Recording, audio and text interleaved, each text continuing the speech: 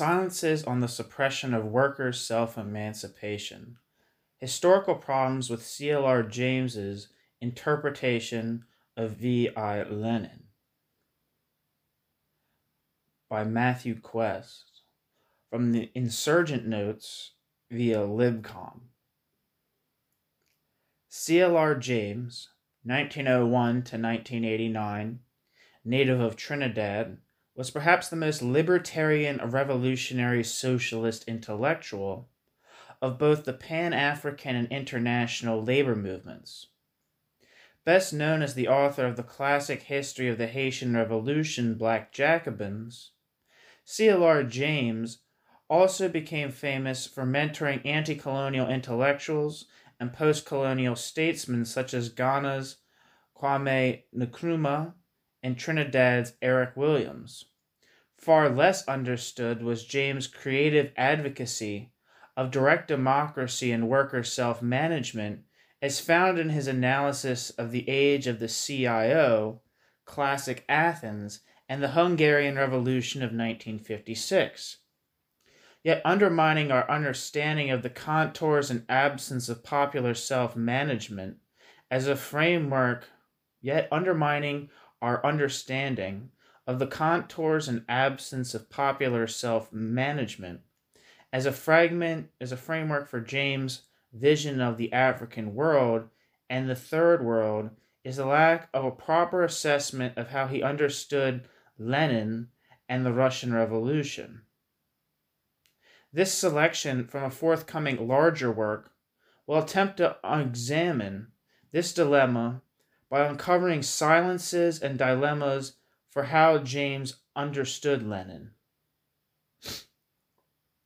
C.L.R. James believed one of his major intellectual legacies was the clarification of the wisdom of V.I. Lenin. However, James's readings fail in making Lenin's role in history and politics transparent. James' Leninism attempts to reconcile the validity of worker self-management and the aspirations of a political party to seize state power. This is in conflict with James' own genuine and original political legacy, clarifying the direct democratic gathering forces which will create the new society.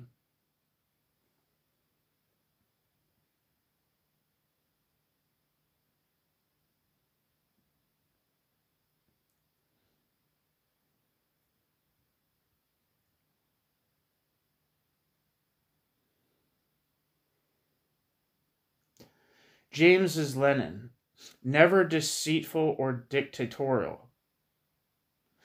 James's Lenin appears to be against stifling the revolutionary self-organization of ordinary people and against a bureaucratic mentality. Lenin, insists James, was never deceitful nor dictatorial. James was never Lenin's public or historical critic. For James, Lenin was an enemy of and his policies do not anticipate Stalinism. Lenin always placed worker self-activity or the popular will, which James reminded Lenin always observed very closely, above his party. James admired Lenin's ability to discard outmoded concepts and break through rhetoric to get at problems of maintaining what James believed was a revolutionary regime in state power. These are propositions associated with an uncritical conception of James's Leninism.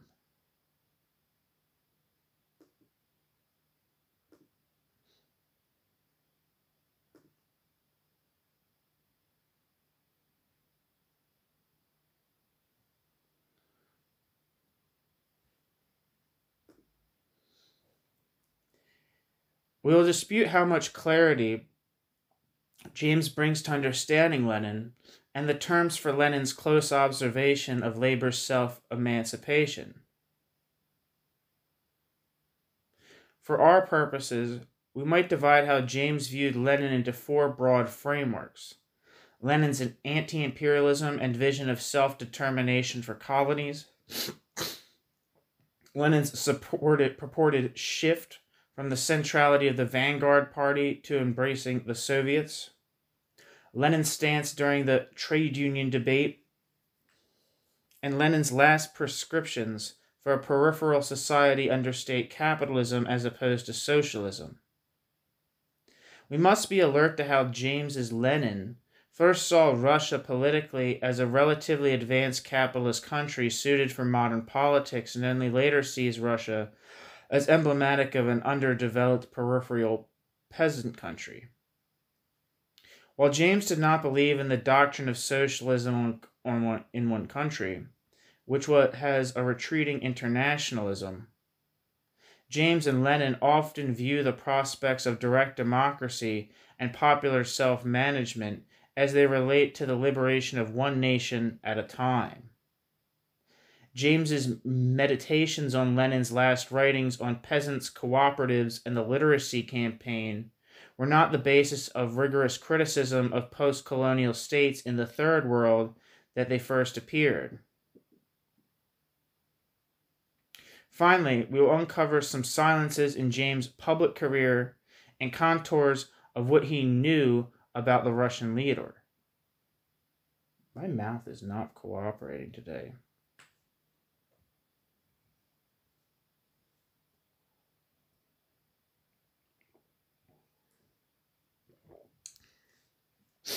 Yeah, I get some coffee in me. I'll fix my mouth. Turn imperialist war into civil war. Jesus Christ. First, James admired Lenin's position during World War I as a member of the Zimmerwald left. While leading this coalition of revolutionary socialist thinkers, Lenin denounced the emergence of conservative social democratic thinkers who liquidated their anti-war stance when their own nation-states declared war. Many of Lenin's adversaries offered support to their own ruling classes, even if under the premise of parliamentary or electoral criticism as loyal opposition. Lenin's viewpoint was captured best with his slogan, "Turn imperialist war into civil war." To the extent James was inspired by this aspect of Lenin's anti-colonialism and analysis of empire, it is a consistent radical influence for him. Lenin, as an insurgent activist, was for replacing bourgeois patriotism and national unity, even in times of war, with political efforts towards the defeat of classes above society in one's own nation. Lenin insisted on a revolutionary socialist perspective, which is not mere aesthetic meditation and does not assume historical defeat. Lenin's anti-war policy was to support social revolution against empire, not merely abroad, but within his own nation-state. James's Lenin had anti-imperialist perspectives that importantly are not merely diagnostic analysis of dependency of peripheral nations in the capitalist world system, as they have been invented subsequently by many scholars. Lenin, James insisted, did not make a fetish of unequal exchange of commodities under mercantilism or in world trade between imperial and peripheral nations, or see one imperialist bloc of nation-states as more democratic than the other. While Lenin's imperialism, the highest stage of capitalism, had some of those themes and could be read as anticipating others, the anti-colonial Lenin did not agitate on the basis that revolution was the more efficient management of capitalism. Lenin neither, while it was certainly an aspect of colonial oppression, centered that imperialists did not allow middle classes from certain countries equal opportunity to enter the rules of hierarchy. In peripheral nation-states in the world system, under certain conditions, the nationalist middle classes were imagined by Lenin and James as tactical allies, if not to be trusted fully an anti-colonial revolt against military, economic, and cultural domination by a foreign power. James's Lenin wields an outlook of, quote, critical support of nationalist middle-class politicians, rarely in Russia, but before the defeat of imperial relations for the rest of the world. This alliance can partially foster democratic struggles from below among toilers. If necessary, radicals can carry out this tactic at the middle class's expense. James's Lenin does not mean for revolutionary socialists to subordinate themselves politically to the nationalist middle classes. A libertarian Lenin? James invents a Lenin that rejected vanguards.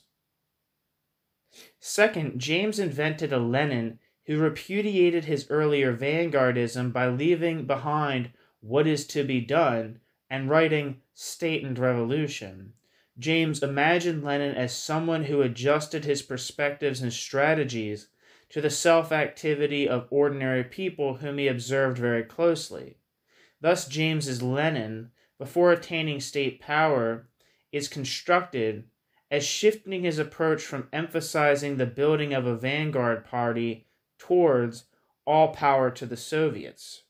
But Lenin's flexibility in his observations of working class activity, not working ass.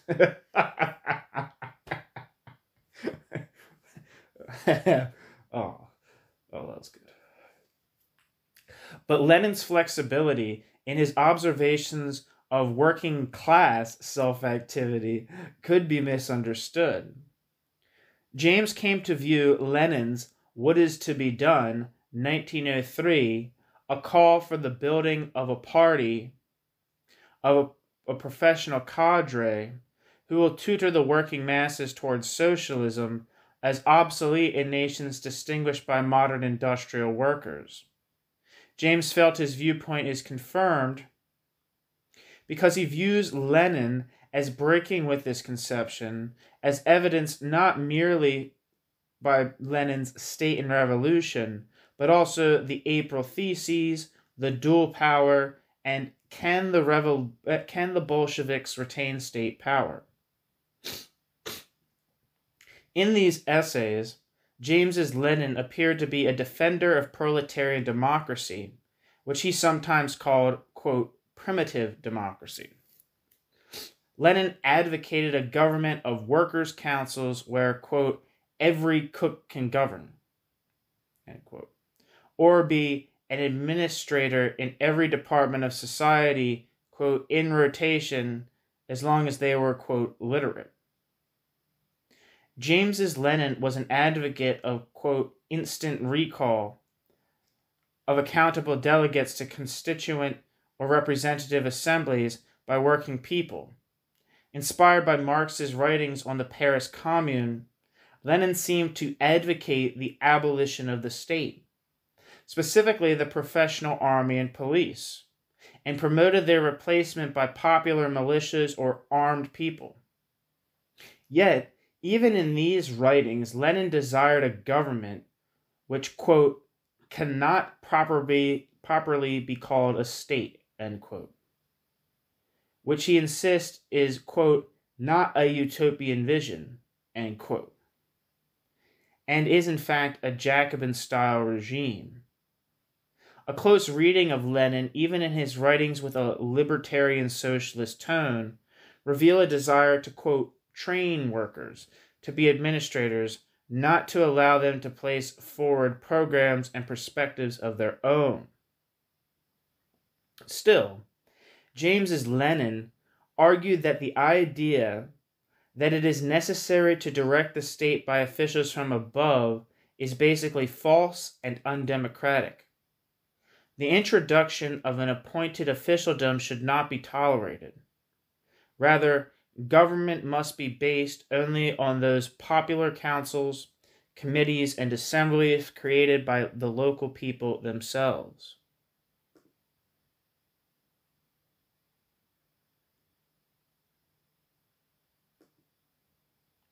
Lenin did not want Russia organized around parliamentary democracy, rather a republic with Soviets, quote, from top to bottom, end quote.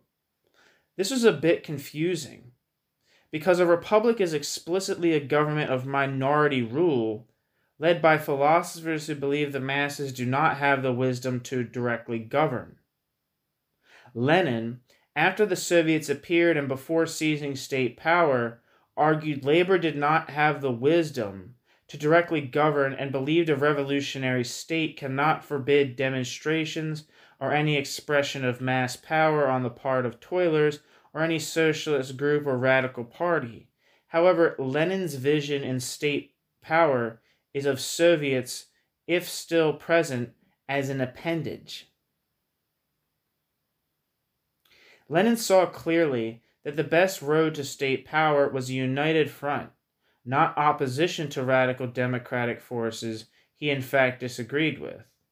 Lenin, as agitator, does not craft a coalition which prioritizes progressive or reformist allies in state power, but accentuated all ideas which sought to tear it down and showed a desire for its replacement by direct democracy. Lenin desired to, quote, stir up adherence to direct democracy and workers' self-management, quote, float along the wave, set up by their direct actions, and be carried by its, quote, crest to state power through a dual power where the self-governing institutions created by everyday people themselves would stand side by side with the existing order's institutions and by their example condemn them to illegitimacy. Lenin saw direct democratic ideas as methods of agitation, but not as principles to which he was bound permanently.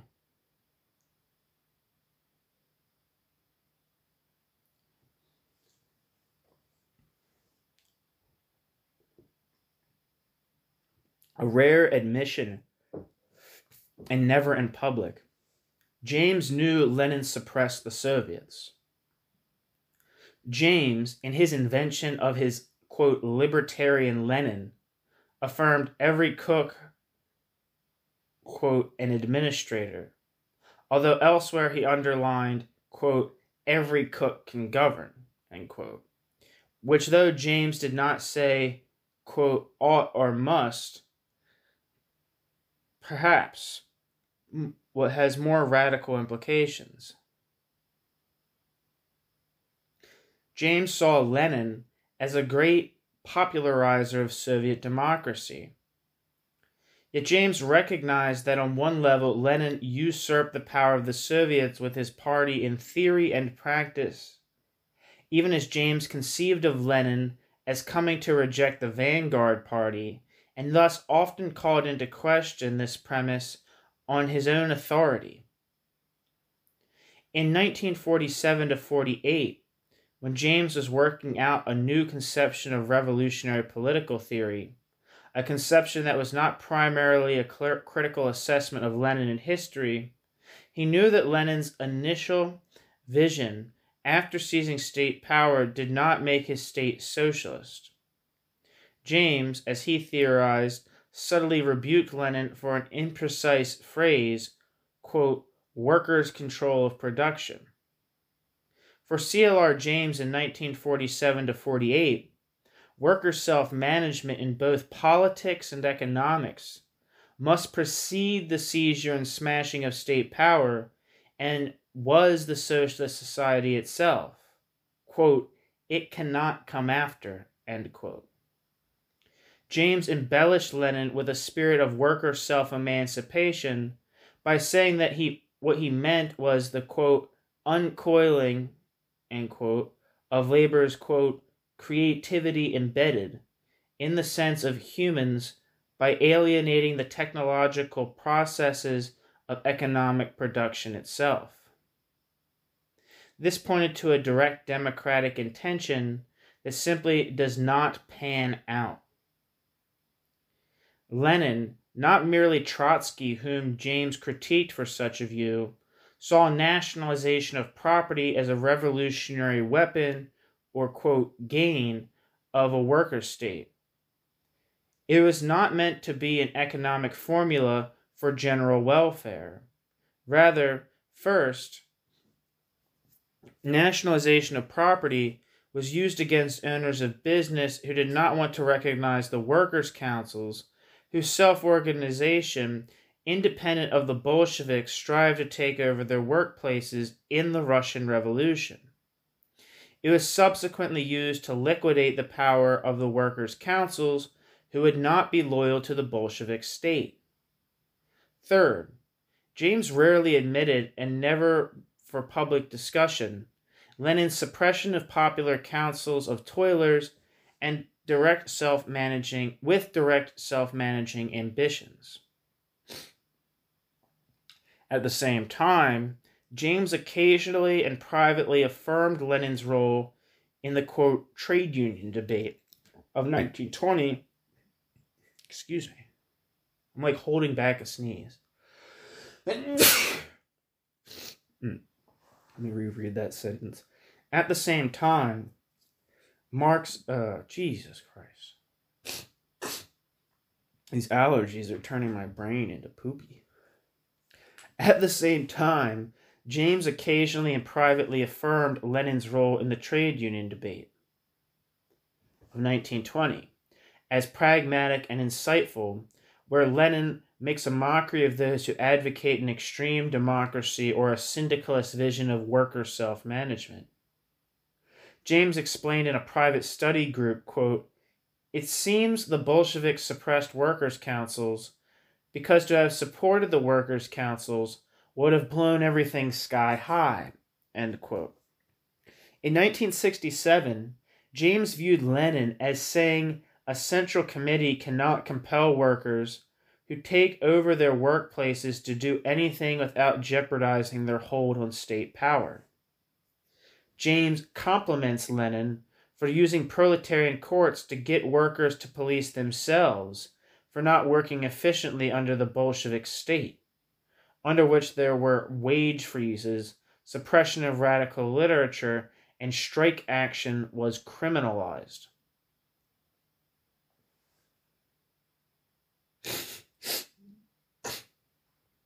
Practical people know self-governing workers are fairy tales. The Lenin of 1918 to 1922 was no longer the Lenin of 1917. Lenin no longer spoke of direct democracy or worker self-management of the economy by rotation of the literate worker. Lenin no longer has any use for the syndicalist vision he himself had placed forward. Lenin began to argue, quote, "Does every worker know how to rule the country? Practical people know that these are fairy tales," end quote. While admitting people of working class backgrounds to administrative departments, Lenin saw a severe shortage of people from the trade unions qualified to be managers. By this emphasis, he meant managers of a capitalist economy. Feeling harassed by persistent discussion of trade union management of the national economy, Lenin now said it was, quote, syndicalist twaddle, end quote, and in, quote, absurdity. This is Lenin's reaction to the clause in his party platform that he wrote himself. Scholars of James's life and work have yet to record either debate, confusion, or outrage by those sympathetic with James's full archive for perhaps suggesting that direct democracy or worker self-management were not possible at certain historical moments or in certain sectors of the world. James's Lenin argued to follow through on allowing the trade unions to manage the national economy would negate the party by an overwhelming majority of people who do not share the party's politics. Lenin now believes the trade unions should function as part of a, quote, an inspection, end quote, of the state, but not manage the economy. Lenin argues if the trade unions alone nominated the people to both manage the economy and govern, it may sound very democratic, but this would destroy the dictatorship of the proletariat, by which he means the Bolsheviks' hold on state power. James's Lenin believed the trade unions should be non-political, even as Lenin wished them to defend workers' interests against excessive bureaucracy. Still, the trade unions must be guided by discipline and unity under the state. Factories must be run by trained businessmen. Trade unions, like workers, should never interfere in the administration of the enterprise, and to do so was recognized as injurious and outlawed. Both Lenin and Stalin's Russia maintained capitalist laws of value production. Lenin in 1921 reintroduced the wage scale and collective bargaining. Trade unions were charged with regulating wages. Strikes were legally forbidden.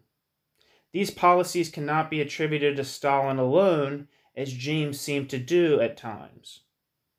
These policies reveal that James's analysis of how the law of value functioned under Stalinism elides the distinction that this is how Lenin desired to manage Russia as well.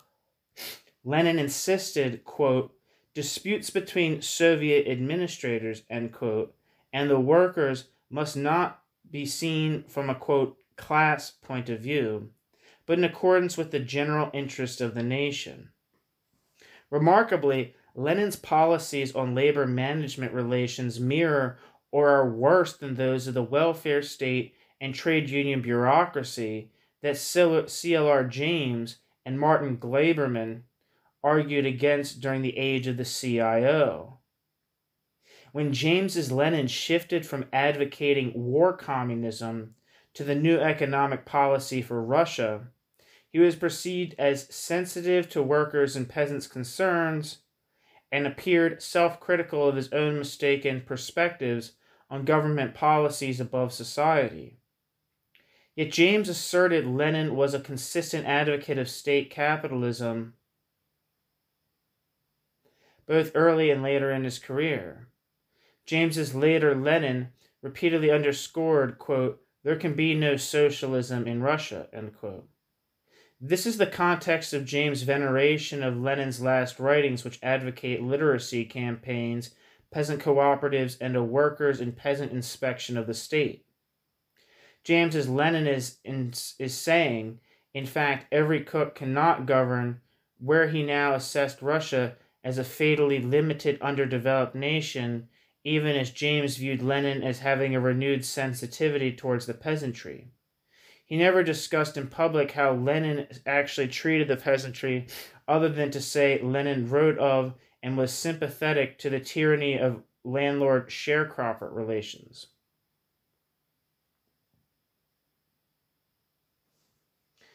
Fantastic. Lenin and the problem with workers' associations for the Third World.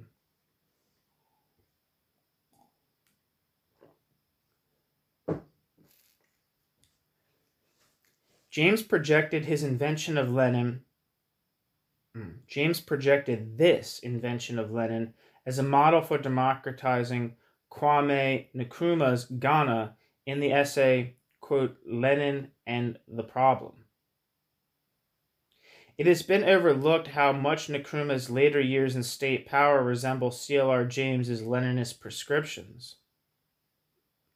This was despite James rupturing with Nkrumah. Further, James saw Julius Nyerer's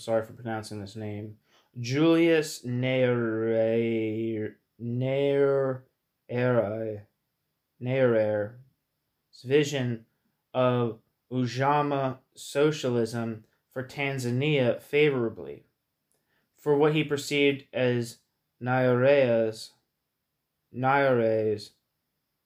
similar approach to Lenin. James's account is, in just that context, has some severe blemishes. James's Lenin and the Problem affirmed Lenin's discarding of direct democracy, insisting it is, quote, fantastic, by which Lenin and now James meant absurd, to conceive of building socialism, quote, by means of all types of workers' associations, end quote, rather than finding more, quote, simple, quote, intelligible, and, quote, easy ways for the peasantry to participate under state power. James never explained persuasively why indirect, quote, self-reliance was proper instead of self-directed liberating activity for toilers of peripheral nations, other than to fall back on their material and cultural underdevelopment. Yet James, as Lenin, maintained that those who cannot directly govern are in fact, quote, the real masses of the population, end quote.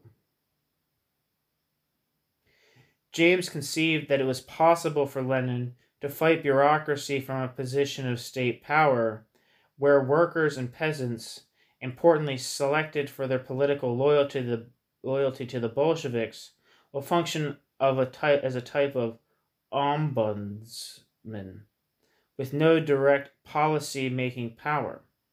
Rather, this inspection will check the one-party state's vanity and corruption by elevating its power to below the party's central committee. The peasant cooperatives are imagined as a transitional model under the new economic policy, a mixed economic plan where people viewed as illiterate by Lenin were to be given, quote, incentives. Small farmers will be allowed to produce under capitalist relations so long as they show qualitatively their growing embrace of, quote, socialism as monitored by the Bolshevik state. The trade unions, not politically independent of this regime, will be consulted on economic production alone. Workers will not have any power directly over governments. To allow them to act independently, to defend themselves in their unions, would be to allow them to challenge the state and act in a supposed privileged fashion towards the peasantry. By this logic, independent labor was suppressed in both Kwame Nkrumah's Ghana and Julius Nyerere, Tanzania. Julius Nyerere. Never heard of him before, so if you haven't either, you're not alone. How early did James know that Lenin betrayed all his professed principles? How did toilers miraculously become so dumb in Lenin's Russia, where a social revolution against the Tsar through mass popular activity had just been made? This is also important comparatively for understanding how James evaluated anti-colonial revolutions at the post-colonial moment. We can begin to understand James's silences about Lenin's politics by centering the critique of Lenin in Boris Suvorin's Stalin, a critical survey of Bolshevism that James translated from French. Boris Suvorin's Stalin, a critical survey of Bolshevism that James translated from French very early in his political career. Boris Suvorin's explained how, I'm fucking up that name, Boris Suvorin's explained how Lenin abandoned, one by one, all of his October theses: Soviet democracy, peasant control of land, abolition of professional police, army, and bureaucracy, equality of wages, the right of public self-determination of oppressed nationalities. Suvorin argued that Lenin publicly admitted many economic planning mistakes. However, Lenin never admitted the abandonment of Soviet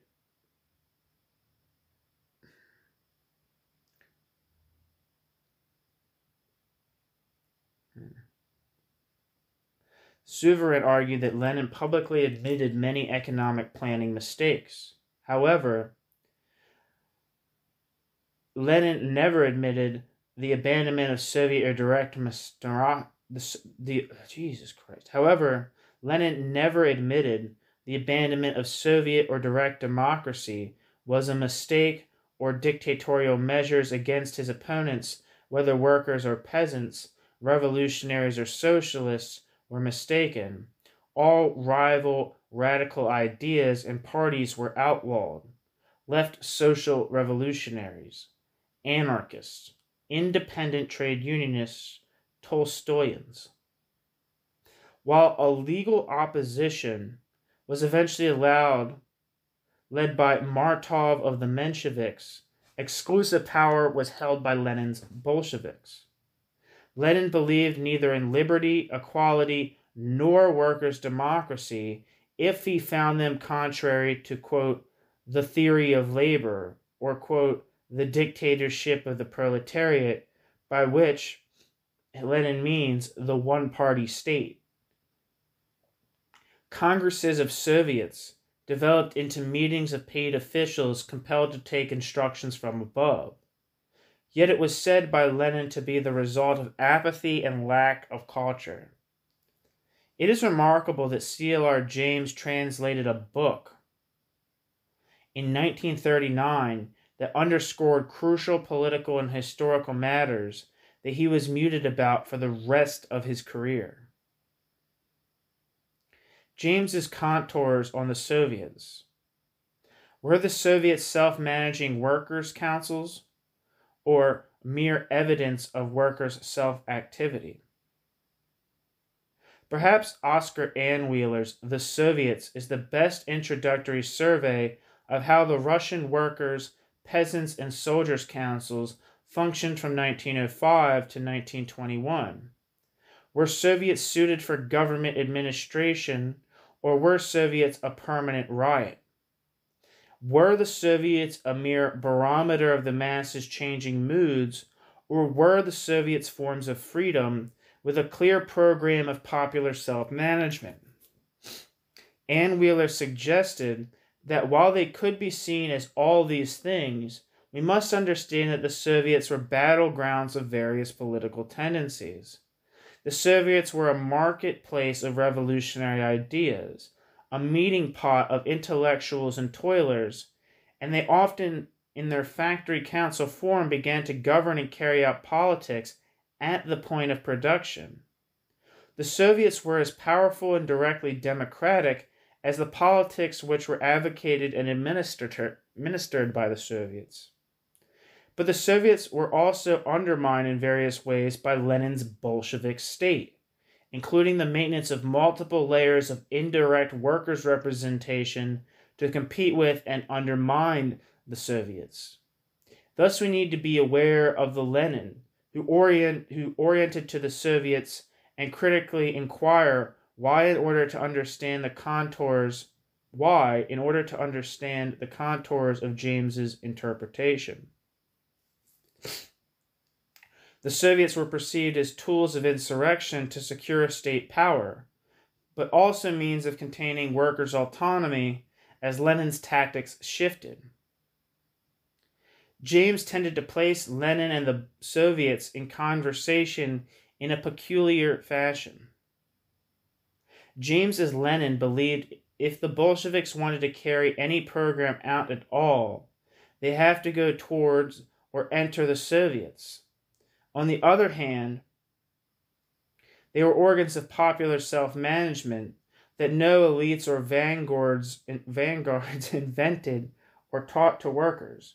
They appeared to have self-sufficiency as self-governing institutions. Soviets, an enhancement of the political general strike, including armed extension of struggle, quote, tell us things which no experts on the powerlessness of the permanently alienated populations even dare to think. End quote. I'm not sure who that's from, if that's from Anweiler or James. James emphasized that Soviets do not, quote, wait on any political party, end quote.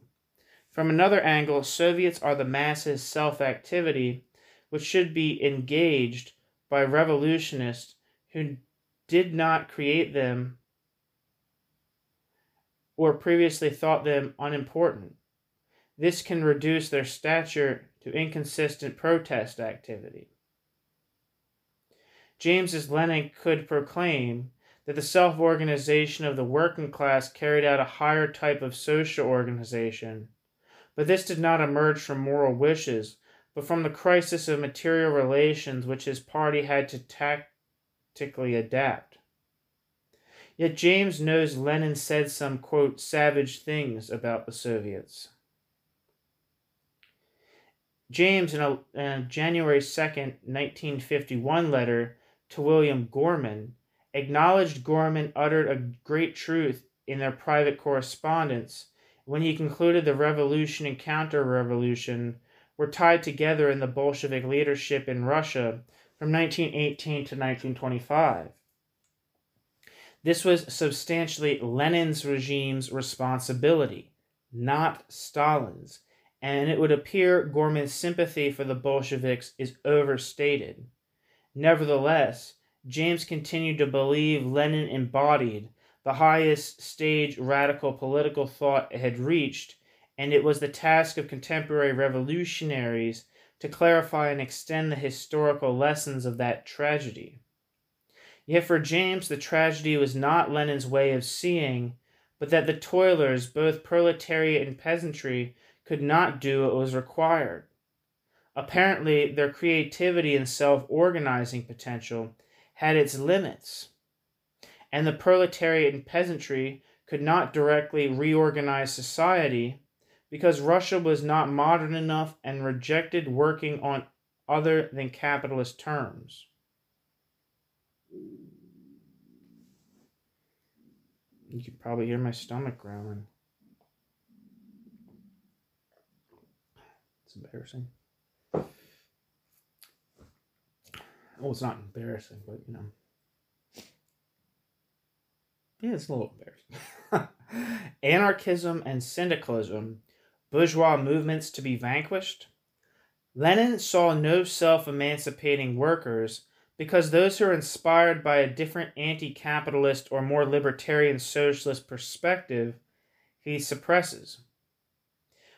Where Mensheviks, SRs, and leftist Rs gained a majority in the Soviets, he would either disband them or expel the offending forces and deliver the Soviets to Communist Party members or functionaries who then steered the Soviets to conformity with government policy. This amounted to a coup by the Bolsheviks against the system of sovereign popular committees their party had advocated.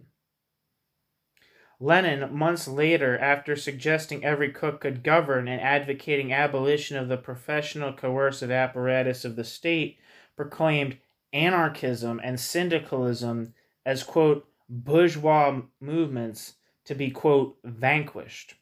From April 11th to 1918, Lenin's Bolshevik state broke the anarchist movement by a military, quote, pogrom. Lenin closed the anarchist movement's newspapers, smashed the anarchist movement's offices, arrested and assassinated anarchism's prominent members. Over 40 anarchists were killed or wounded, 500 were taken prisoner. In 1918, Lenin said the party of the left social revolutionists was the only party which expresses the will of the peasants.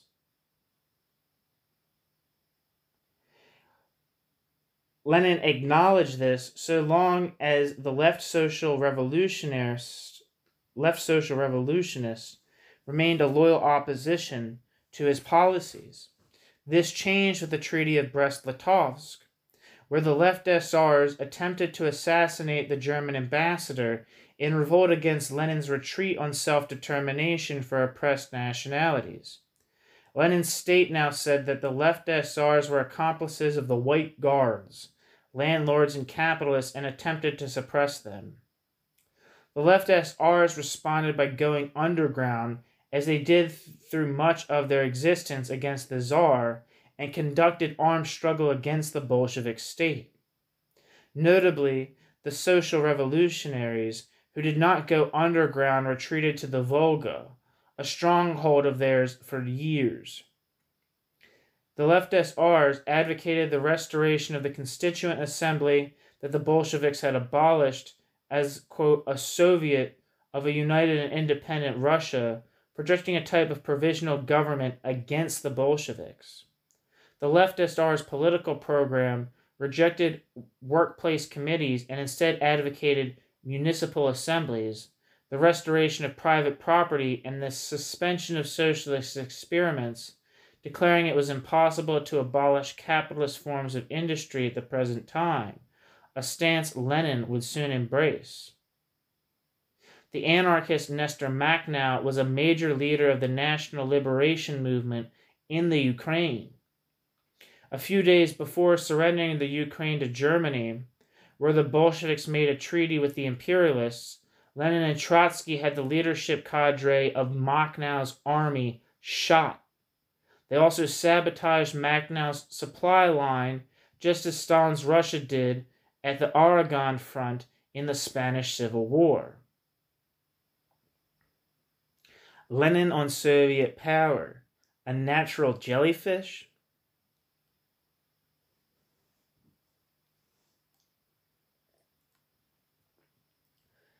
On April 23, 1918, Lenin addressed the Moscow Soviet and said, quote, Soviet power had a nature of, quote, jellyfish and not of iron, end quote, and that in many instances was not efficient or determined against the counter-revolution.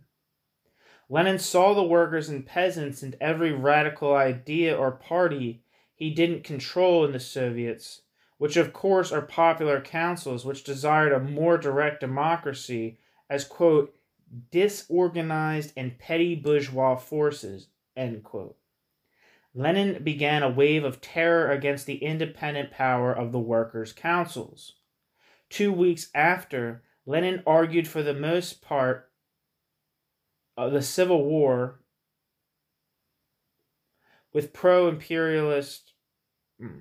2 weeks after, Lenin argued for the most part the Civil War with pro-imperialist counter-revolutionists had come to an end.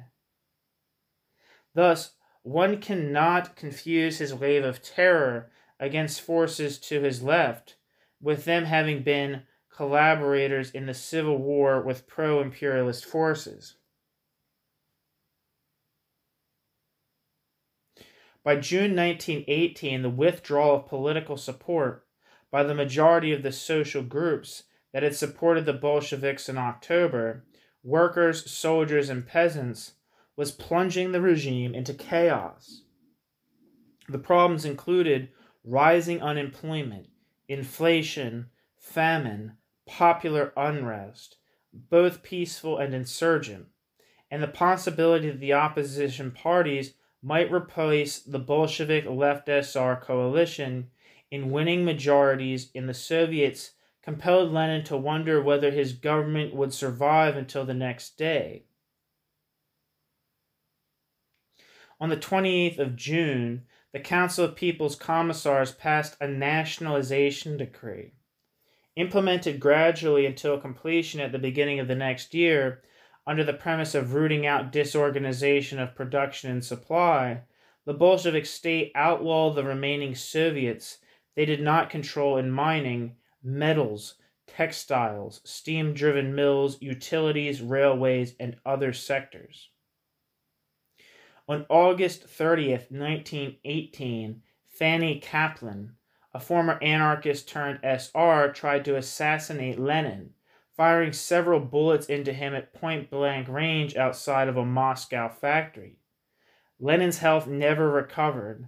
An official, quote, Red Terror was proclaimed in response, where all legal limits on the Cheka, the state secret police, were removed and roundups of opponents followed, with unknown thousands being executed or placed in concentration camps for real and suspected offenses. Victor Serge, a well-known, quote, socialist humanist and ex-communist, was convinced that the formation of the Cheka chapters in different parts of, Victor Serge, a well-known, quote, socialist humanist and ex-communist, was convinced that the formation of the Cheka chapters in different parts of Russia and the Inquisition the Cheka carried out instead of popular tribunals was the gravest error of 1918. On September 20th of 1918, Lenin launched a campaign against workers and entire factories who viewed the Bolshevik state as they did the capitalist employer, and thus desired to give their bosses as little work as possible.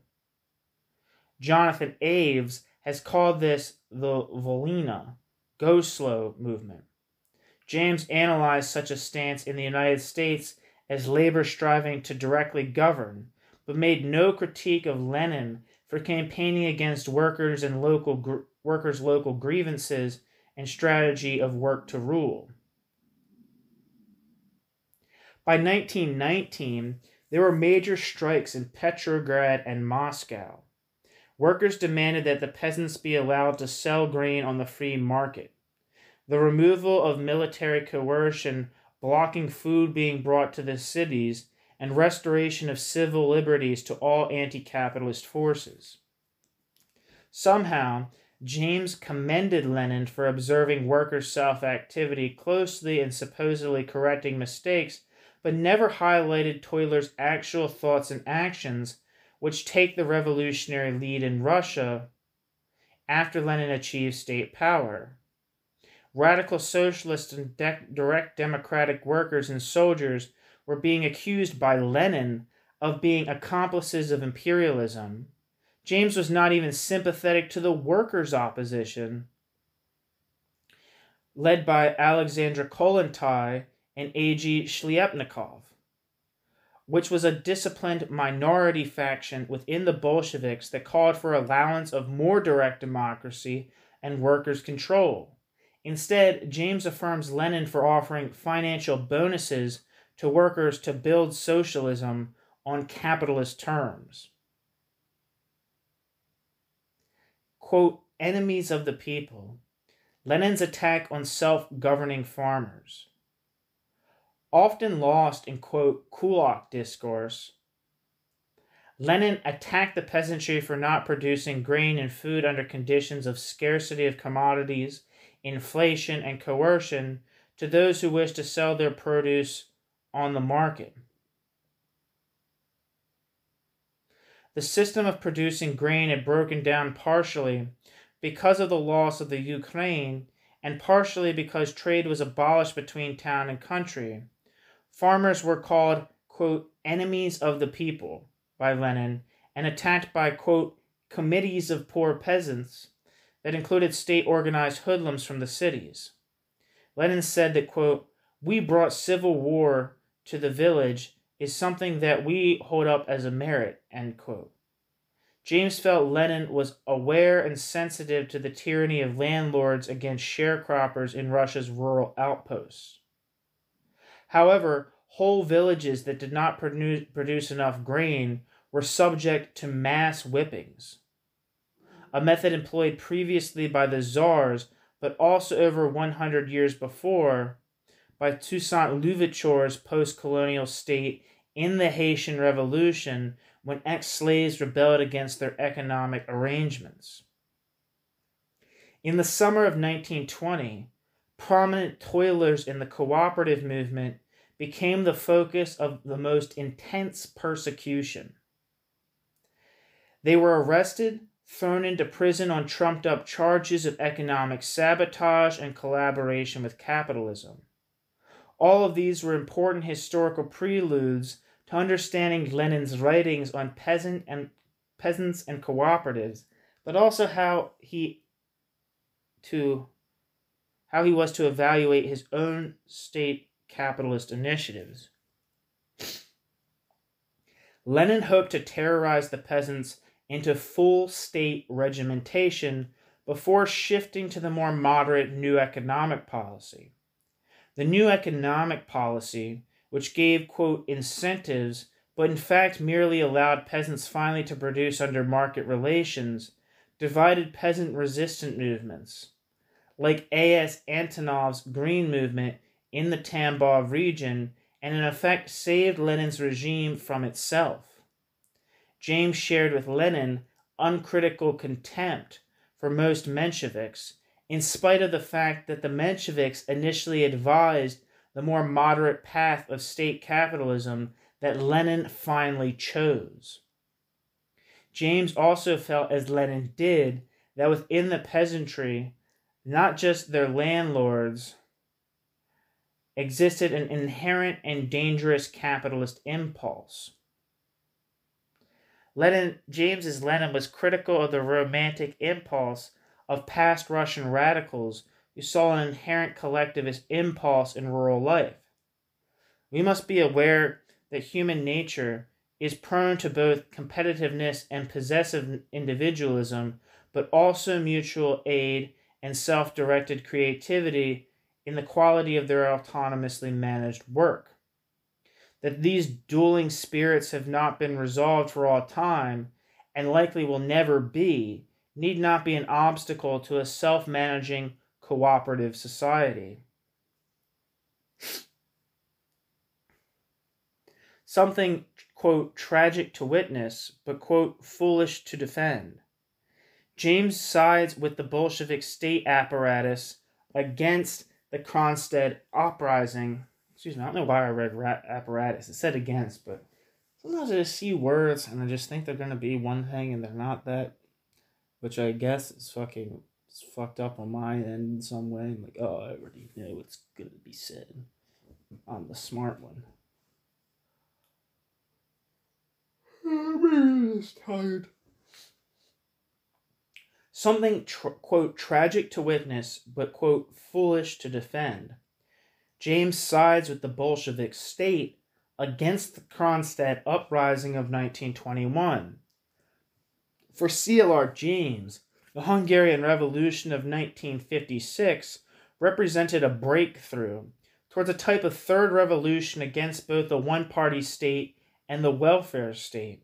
But James, in his treatment of the Kronstadt uprising of 1921, the sailors who supported revolution against Lenin's Bolshevik regime, after a long trail of abuses of Russian workers, especially broad layers of labor in Petrograd and those identified with anarchist and libertarian socialist activism, does not support the self-mobilization of working people as a historian or political theorist. The Kronstadt Rebellion, like the events in Hungary 35 years later, lasted for a very short time, and was a flash of light which illuminated the conflicting tendencies within actually existing socialism.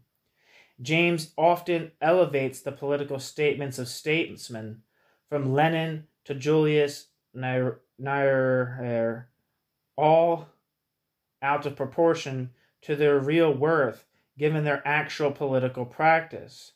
Often he presents these as remarkable, the finest political statements overtaking and overturning anything Rousseau, Aristotle, Plato, or Locke could ever comprehend.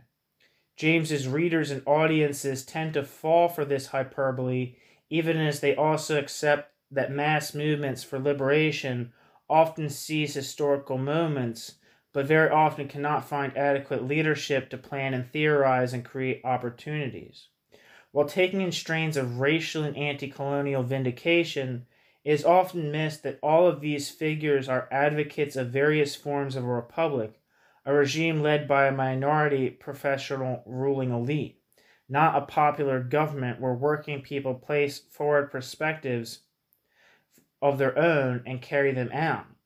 James often inquired about the spontaneous and instinctive qualities of working people and repeatedly extended the implications of their elemental drive towards self-government. But never has James placed before his audiences direct democratic political statements by self-emancipating workers. Kronstadt was his opportunity. The sailors had a political statement that was so vivid it put fear in the heart of Lenin's regime. It actually advocated, quote, a third revolution. Let's examine some of the Kronstadt sailors' demands. We must remember, like the Hungarian workers of 1956, they were not making mere calls for reform. For as part of the military, they were the law in practice, and on their own authority threatened to be the armed backing of the dual power of independent labor retaking the factory councils in Russia.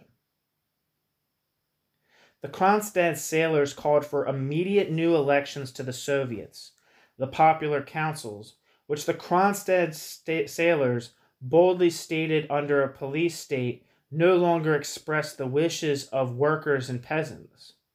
While they were not the first to proclaim it, they were in the best position for self-defense while saying it. The sailors called for all sections of the military to associate with this and other resolutions. They called for the secret ballot and insisted the vote should be after a period of free political propaganda for all left parties, all of whom, besides the Bolsheviks, were suppressed.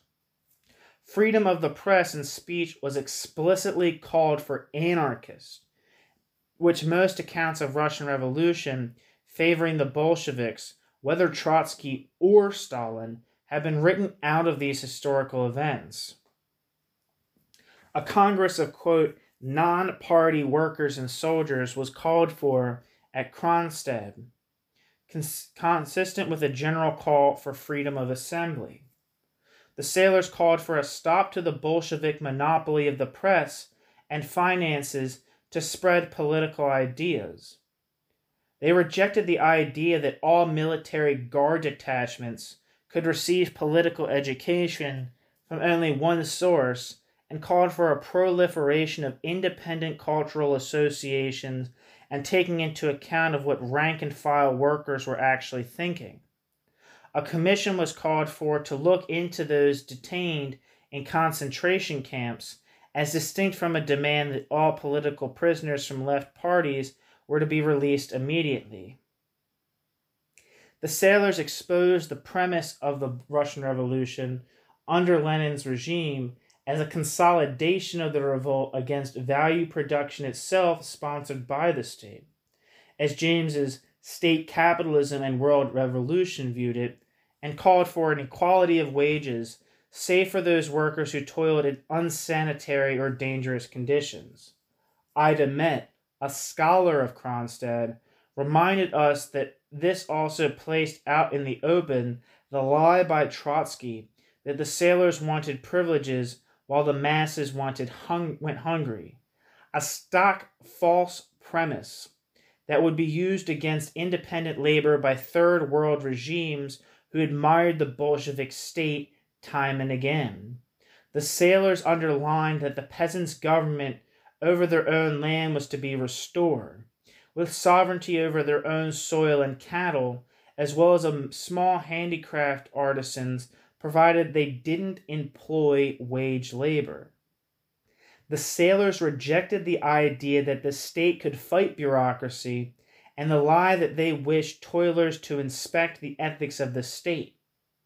Mobile workers' control groups would be maintained autonomously to police and state. Oh shit, I misread that.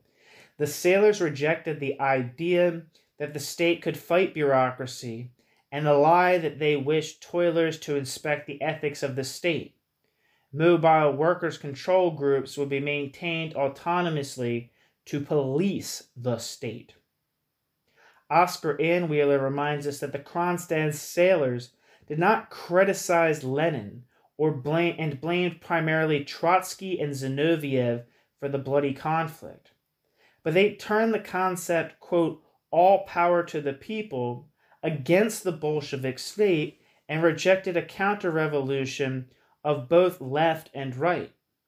Anweiler, while a critic of the Bolsheviks, sees both an irrational faith and a vitality in the council concept as embodied in the sailors' declarations.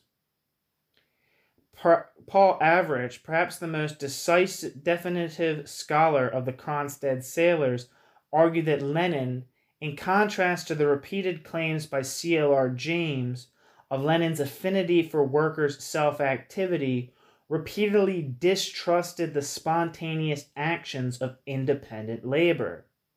Lenin feared that, quote, organs of local democracy, end quote, could end up advocating and sustaining any type of politics. While that was true, Average explains fairly the sailors did not defend a historical retreat to more conservative politics, as they were falsely accused by the state. In fact, the sailors were not advocates of, quote, equal rights and liberties for all, end quote, but only for the numerous political tendencies among the left. The sailors' sense of freedom was not for landlords, capitalists, and the middle classes, only for workers and peasants. The Kronstadt sailors were for direct democracy and had no use for representative government, something James embraced in the Hungarian workers, but not for the Kronstadt sailors. All James could see in Kronstadt was a tragic dilemma for a revolutionary statesman. James thought Lenin was bound to crush this rebellion. Then the Bolsheviks could admit some past mistakes, institute economic reforms which would let the state retreat into a more free capitalist market, and continue to suppress direct democratic expressions of labor. This became James's model for the conflict between Toussaint and Moise in the Haitian Revolution, and his justification for the suppression of independent labor among the ex-slaves at the post-colonial and post-abolition moment. This degrading of the direct democratic potential is what is really behind James's Leninist prescriptions and advice for underdeveloped, formerly colonized countries.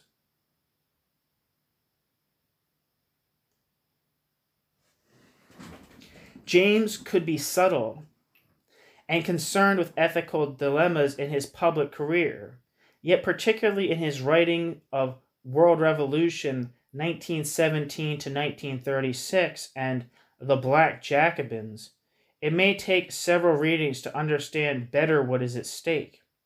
However, if one reads the marginalia in his personal copy of R.V. Daniels' The Conscience of the Revolution, one of the first scholarly studies of the Russian Revolution in the second half of the 20th century, to highlight the conflict between the Bolshevik state and workers' self-management, it is clear that James was hostile to any notion that Lenin's state should not be defended against accusations of dictatorship, even when it suppressed self-managing workers. Daniels explained that when Lenin and the Bolsheviks tried to retreat from the extremes of war communism, the economic plan was desired to abolish the market by military means. The, quote, party leadership found doctrinaire criticism from the ultra-left intolerable, quote, end quote. James wrote in the margins of his book, quote, Fool, expressing impulsively that Daniels, to his mind, did not understand the art of social revolution. But we can watch further as James reads Daniels. Undoubtedly, the Kronstadt revolt could have been forestalled by timely reforms, but such a course would have been too embarrassing and might well have been a serious blow to the authority of the government. Petrograd was in the throes of a wildcat strike wave, upon which Menshevik and SR undergrounders were allegedly trying to capitalize, and the Soviet authorities had all they could do to keep the situation in hand there. For the communist leaders, it was more natural at the time of crisis to tighten up. Given the state of popular discontent, an admission by the government that the Kronstadters had a case that could be discussed might have brought the Soviet regime crashing down everywhere. It was essential above all for the Communist Party to suppress the idea of Kronstadt as a movement which defended the principles of the October Revolution against the communists, the idea of the Third Revolution. James writes in the margins, quote, quite thus always. end quote. He seems to confirm that we find in his commentary, he seems to confirm what we find in his commentary on Cronstedt in his The Black Jacobins many years before. There is agreement with Daniels that the Cronstedt sailors were, quote, ultra-left, end quote, a pejorative term, and they would have had no basis for projecting their proposals if Lenin had pushed reforms through sooner. Within the Bolshevik Party, it was permissible for Lenin and the leadership to acknowledge, quote, mistakes, but these were mistakes of administration, not of intention. One could not permit any attacks on the authority of the Bolshevik government, for the Bolshevik government embodied the revolution, not the workers' actual thoughts and action after state power was seized. The Cronstedt rebels represented not a mutiny of sailors alone. The Cronstedt rebels represented not a mutiny of sailors alone. It embodied one of many popular committees of labor which were in motion everywhere against the regime, especially across the water in the wildcat strikes of Petrograd. So not only did the meaning of Cronstedt have to be suppressed by the Bolsheviks, but in a certain respect, it had to be denied by C.L.R. James in his public political thought. James thus is annoyed with Daniels and writes, quote, fool again in the margins, where he discusses in public, quote, from the standpoint of the party leadership, such explosive criticism had to be disarmed permanently, end quote. James is satisfied with the strategic issues being documented, but not the implied evaluation. For Daniels appeared to criticize the Bolsheviks too much for James, though Daniels' historical perspective was clearly that he still wanted them to succeed in retaining state power.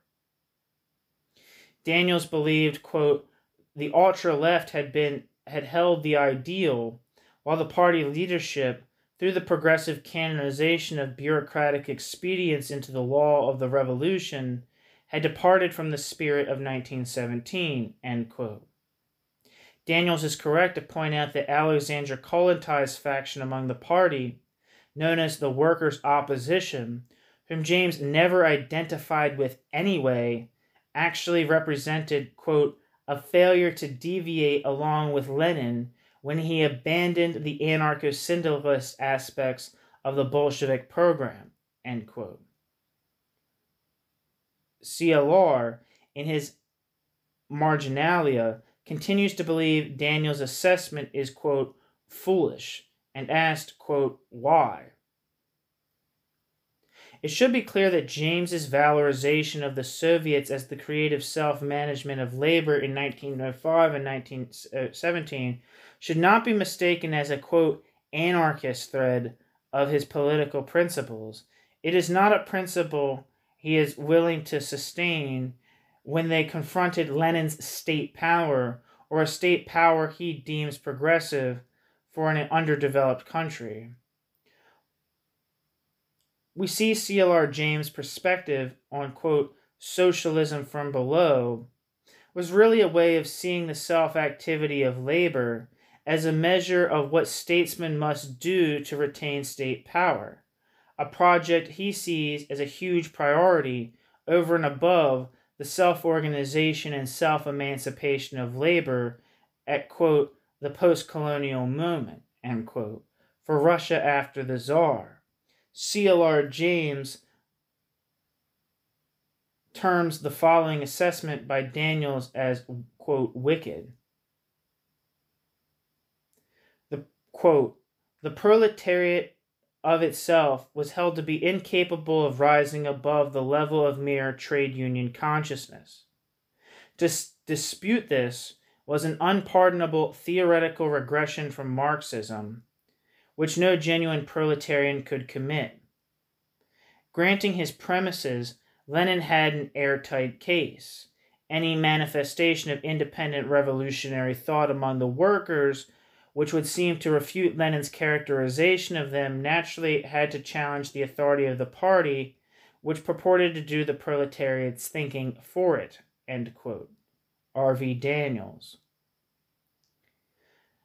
There was nothing evil or malicious about Daniels' interpretation, but his view does conflict with James's claim that Lenin left behind the perspectives of what is to be done.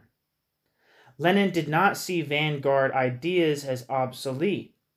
James would insist that Lenin never saw his party or state as politically thinking for or providing government for the workers.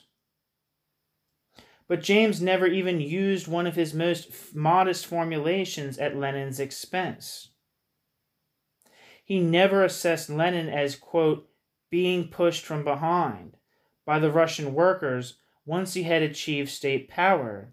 Their self-directed political activities suggested corrections in state policy, but their actions and their actual political thought never clearly expressed the programmatic desire of popular self-management in James's mind's eye.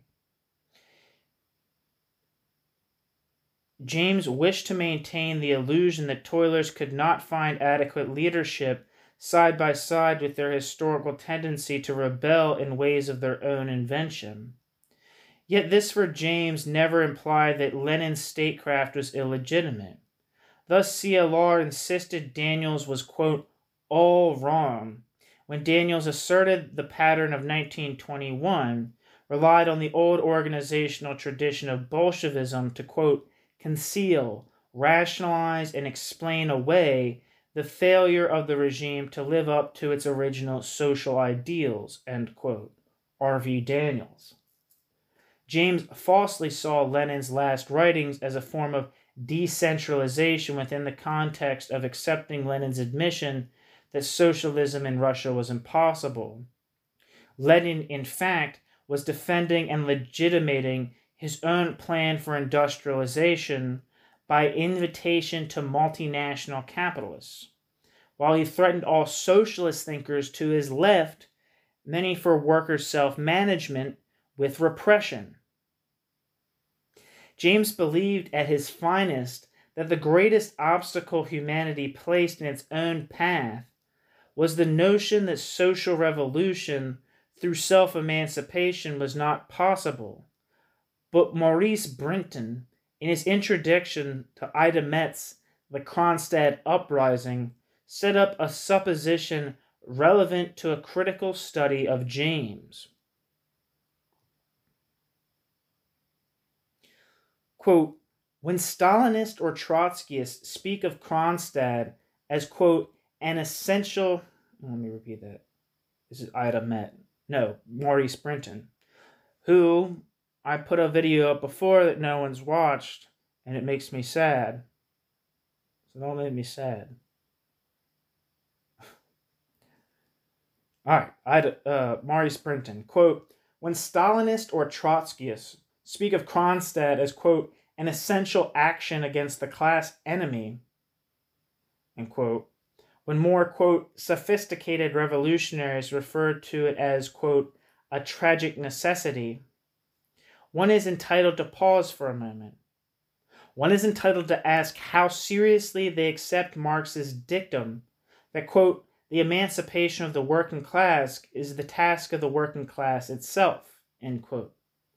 Do they take this seriously, or do they pay mere lip service to the words? Holy shit, that fucking hits the nail on the head, Jesus Christ. One is entitled, I'm going to repeat that. One is entitled to ask how seriously they accept Marx's dictum that, quote, the emancipation of the working class is the task of the working class itself, end quote. Do they take this seriously, or do they pay mere lip service to the words? Do they identify socialism with the autonomy, organizational and ideological of the working class, or do they see themselves with their wisdom as to the, quote, historical interests of others, with their judgments as to what should be, quote, permitted as the leadership around which the future elite will crystallize and develop. One is entitled not only to ask, but also to suggest the answer. End quote. Maurice Brinton. If you're curious about myself, I think Maurice Brinton was one of the first Marxian thinkers that I ever read, probably because I think that he was the person that was, his articles I think were used in the pro-info zines, which is as someone who came to anti-capitalism from anarchist influences, was probably one of my first introductions to, I guess, the libertarian communist tradition that wasn't strictly identified with anarchism. So, just a little tidbit about the person who reads these things, if you care. One can't help but see James as, quote, the sophisticated revolutionary, who refers to Kronstadt as a, quote, tragic necessity after a close reading of his World Revolution and the Black Jacobins. For James, the quarrel over the events of Kronstadt in 1921 represented more than a historical instance of direct democracy or worker self-management challenging state power. It was an event which could be used and was defended by the capitalist world system to call into question not merely Stalinism, but the, quote, whole Marxist-Leninist heritage, end quote.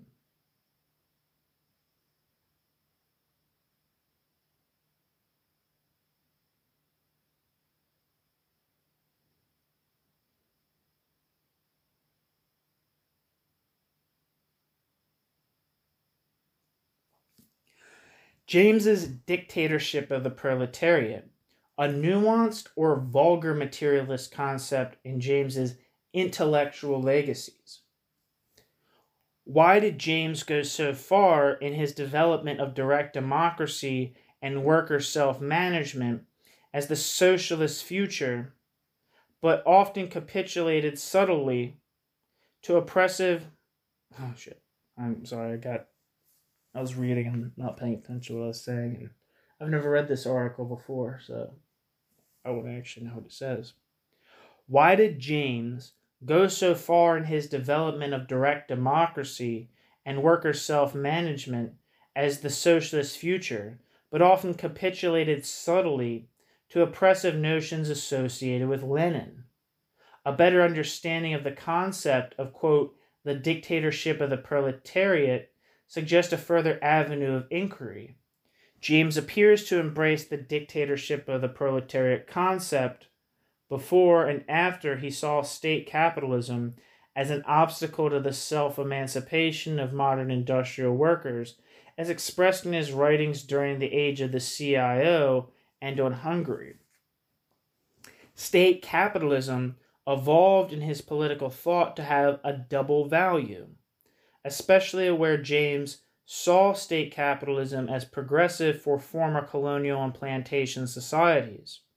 Where state capitalism was viewed as progressive by James, it was merely an application of the theory of the dictatorship of the proletariat to the Third World, but this theory had little to do with labor self-emancipation in any nation. James explained that global capitalism inevitably developed into huge monopolies, and these huge monopolies gradually control the economic and financial life of the larger capitalist nations.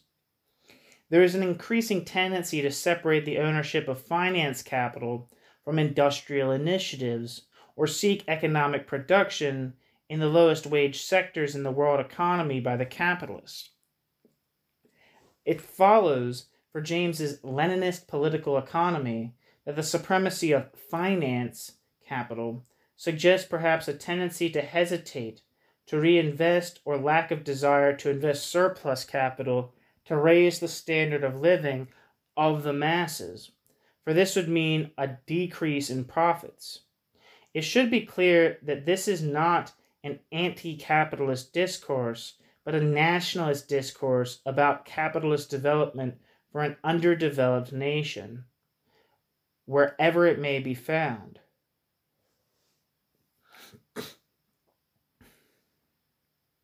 James, again, arguing about Lenin's Soviet Union, explained that in 1937, capitalism and socialism were not economic entities that were already fixed. A decaying capitalism could overthrow an aspiring socialist state, or an aspiring socialist state might organize working people to strike blows against capitalism. These were not class struggles as in self-directed initiatives of workers, but economic clashes among nation-states and aspiring rulers within the world economic structure. When Lenin desired for a more advanced capitalist country to come to the aid of Russia, or a socialist revolution in another country, or Russia would surely fail, he meant the same thing. Internationalist workers would not so much aid Russia as he was hoping for another nation-state like his own. So when James's Lenin argued it was impossible to pass from capitalism to socialism without breaking national frameworks, he did not mean a rupture with nationalism or the nation-state, but the creation of blocs among nation-states which might share capital but operated on terms of capital, and subordinate wage labor with a progressive varnish. This was essentially what Kwame Nkrumah, George Padmore, and C.L.R. James mean about Caribbean and African Federation.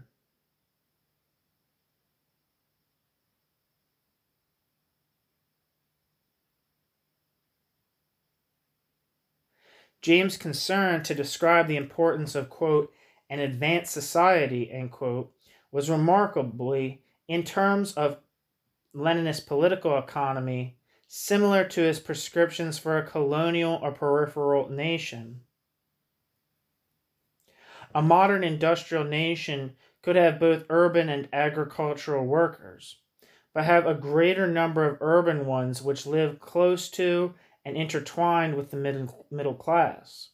Having a majority of industrialized workers, a peripheral nation's push to get to that quota is not a prelude to a direct democracy in James's Leninist formulations, whether nationalist or internationalist. Having a majority of industrialized workers or a peripheral nation's push to get to that quota is not a prelude to a direct democracy in James's Leninist formulations, whether nationalist or internationalist. Instead, they anticipate the proletariat's representatives remoting society by smashing the bourgeois state and creating a new type of bourgeois state of their own, often called progressive or socialist. James's assertion that Lenin, quote, saw the form of the new state, end quote, in the Soviets, while consistent with a strict textual reading of Lenin's State and Revolution and other writings, is either a rupture with James's and Lenin's actual political economy or a telling neglected truth. The Soviets were merely a battering ram to secure a nationalist capitalist state which would reinvest capital where possible and if present in subordinate workers' development. Oh shit. Not subordinate, subordinate. Let me reread that sentence. The Soviets were merely a battering ram to secure a nationalist capitalist state which would reinvest capital where possible and if present in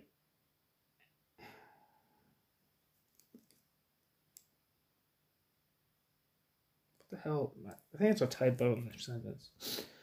The Soviets were merely a battering ram to secure a national capitalist state which would reinvest capital where and if present subordinate workers' development or insubordinate workers' development. I don't fucking know what it's saying there. Sorry. I'm either a bad reader or that's a bad sentence.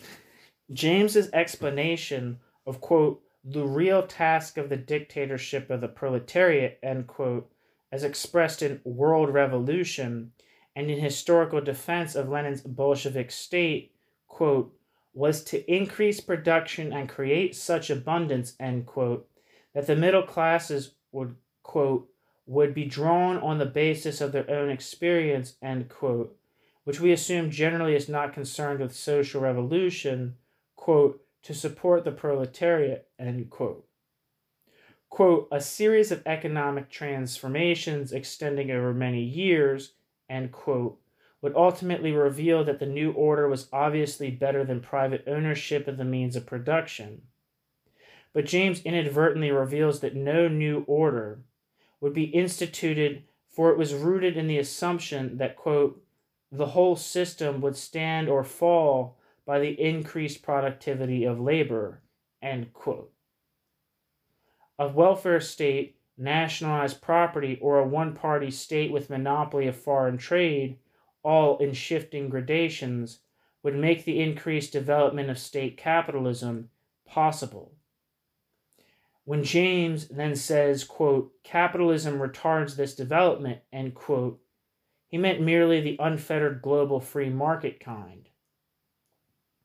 James reminded us in World Revolution, the book, and for our concern with national liberation struggles, we might pay close attention, that both Marx and Lenin agreed that the seizure of state power and the property of the rich was not, quote, socialism. But if what James argued in the text is true, that the quality of a political system, quote, cannot rise higher than the Jesus Christ. But if James argued in that text, if what James argued in that text is true, the quality of a political system, quote, cannot rise higher than the technical level of economic production, end quote. Then Marx teaches that socialism was impossible in both imperial and peripheral nations. Yet James complicated matters when he says properly that what about Jesus Christ? Now I'm like jinxing myself. I need a glass of water, a sip of water. Maybe that'll sort my word dyslexia out. Christ. Yet James complicated matters when he says properly, what about, quote, the part the workers, quote, play. I'm so messing this up. Yet James complicated matters when he says properly, what about, quote, the part the workers, end quote, play in a social revolution. Workers under capitalism, whether in imperial or peripheral nations, in their self-organized leap over the constraints of the means of production throughout history, suggests the preoccupation with capitalist development of modes of production by socialists is a grave distortion. James underscores, however, that, quote, ultimately the standard of education, of fitness for the complicated duties of citizenship, rests on the level of production, end quote. When James argued that Lenin, like no other statesman, believed in the creativity of the masses, he makes clear that besides Lenin's self-discarded chants about Soviet power replacing state power, he only intended for labor to participate as subordinates in the higher productivity of capitalist development. James, in World Revolution, embraced at times a vulgar Marxist materialism which underscores that it was, quote, inescapable that labor's self-emancipation was tied to capitalist development, not merely the contradictions of capitalist development which compel upheavals. He argued that unfettered free market capitalism was an obstacle to rational or progressive capitalist development.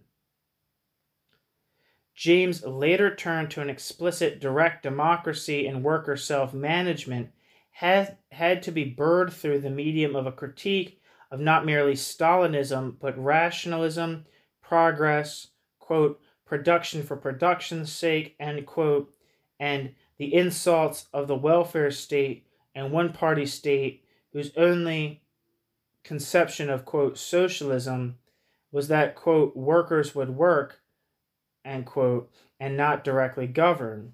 But direct democracy was in constant tension not just with James's Leninism, but with James's nationalism, both of which rejected imperialism but not capitalism upon a close reading.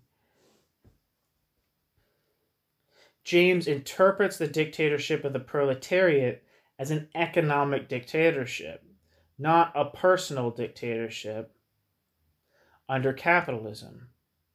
To be clear, this is not synonymous with working people directly governing.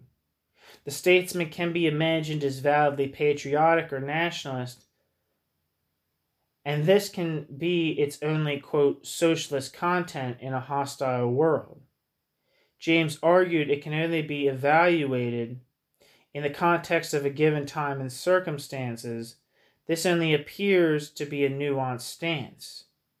Those circumstances are the rate of the economic transition to socialism, the economic resources the country holds, and a country's relationship with other nation states.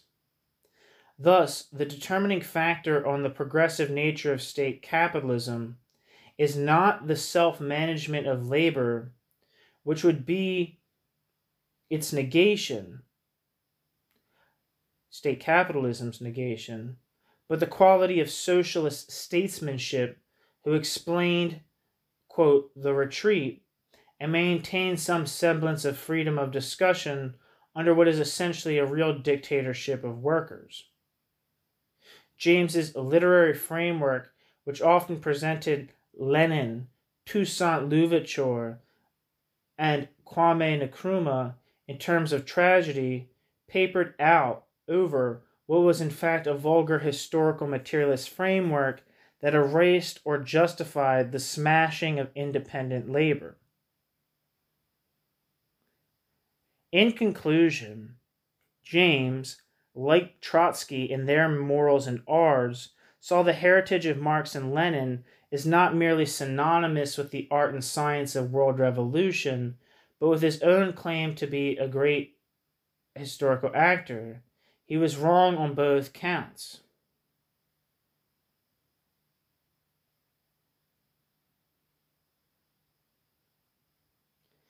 The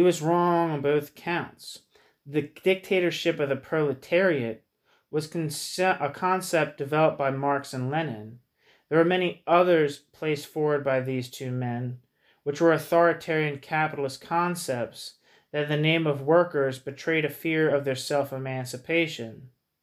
James's greatest contribution to emancipation was as an enchanter of direct democracy and worker self-management.